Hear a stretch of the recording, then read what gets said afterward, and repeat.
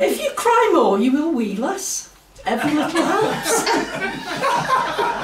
Well, I guess there'll be many tears if Southern Water get their way and increase consumer bills by 91%. This is the same water company who have recently poisoned their customers due to years of underinvestment and money grabbing to pay dividends to greedy shareholders.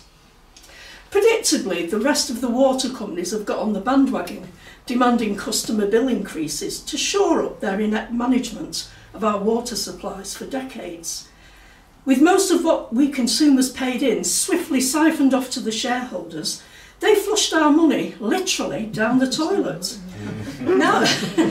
Now they're coming out with their begging bowls, hoping Ofwat will reward them for their incompetence. And since we have a government that is weaker than any of our we, who have been taking the proverbial, I don't hold out much hope for us consumers.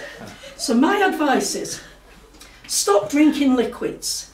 Eventually you will become so dehydrated that when you die, the undertakers won't need to embalm you. You